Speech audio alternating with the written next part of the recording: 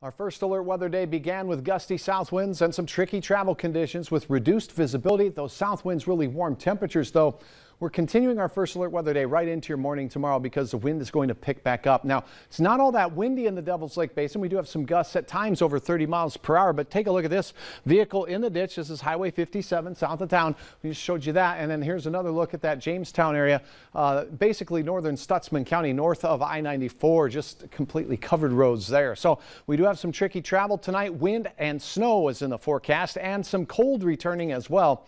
So our warm-up only brief. We are expecting the chance as winds gust over 40 miles per hour for some blizzard-like conditions in open country at times. Not everywhere and not all the time. Blowing snow, icy roads last right into the morning hours for your morning commute. Give yourself extra time. There will be lowered visibility and the cold air returns. Look at this. Warm up, huge. 40 degrees warmer than yesterday at this time. And remember, some of our coldest temperatures yesterday came as we approached the 10 o'clock hour. So we'll be in many locations 40 to 50 degrees warmer as we talked about last night. Out at Hector at this hour. Your temperature 28 degrees. We have a west-southwest wind still with that southerly component here, helping to keep us warmer, 14 miles per hour. But out to the west, where we see the colors here, we have gusts to 40 miles per hour in Jamestown, and they hit over 50 miles per hour in the Minot area. And this punch of wind is going to work its way into the Highway 200 corridor, the I-94 corridor, and right here into the valley this evening. This is behind a cold front that's making its way to us. A few more wind gusts, a little bit of a lull in the gusty nature of the wind in Devil's Lake, as we saw on our tower camera there. But Cooperstown to Carrington, gusts of around 40 miles per hour.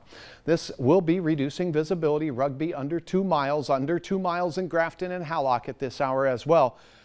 But we have some light snow taking place in northwest portions of Minnesota right now, and at times we're getting reports of raindrops making their way down to the ground. But you can imagine that with temperatures above freezing there to the left of Hutch's freezing line. To the right, we stay in those 20s. Here's a look at that snow shower activity behind the cold front that's working its way in right now. Now that's moving through Grand Forks, northwest Minnesota. It's not heavy, but it will be continuing to move through our area in your hour-by-hour forecast between now and 10 o'clock. Then hit and miss areas of snow. Our wind becomes northwesterly, so we talked about that southerly component to the wind in Fargo. Now, by 10 o'clock tonight, gusty northwest winds will take hold, and essentially we're talking about gusts over 40 miles per hour. As we go through, you saw the yellow arrows dash through the screen. After about 2 in the morning, we'll finally start to see a little bit of a decrease in wind speeds, but look at temperatures falling all night from near 30 to the single digits, above zero at least, and that's how we start your day. Blowing and drifting snow for the morning commute, a challenge. Still some pretty nasty wind chills out there as well for the bus riders, not as bad as we've been. Watch your temperature in your hometown. It continues falling as we go through the midday hour. Still breezy from the north-northwest.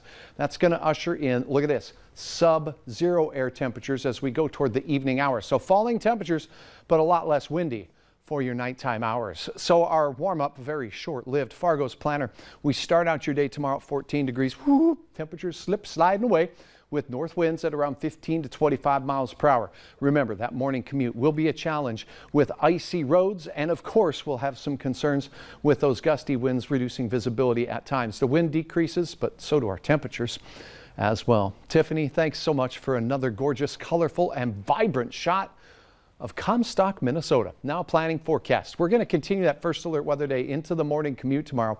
Then it's just going to be downright cold with afternoon temperatures in the single digits. Will fall below zero at the nighttime hours. Now Friday, quiet, and at quiet weather lasts into Saturday, Mike. Sunday, not too bad, but a little cooler. We might see some light snow in the middle of next week as our next round of cold comes in, but not as cold as we've been. So that's maybe a little bit of milk in the bottom of the glass. I need a little reassurance. Today was just a winter warm-up, not summer. Right, just a little hiccup. Okay, right. all right, thanks. Yeah. Say people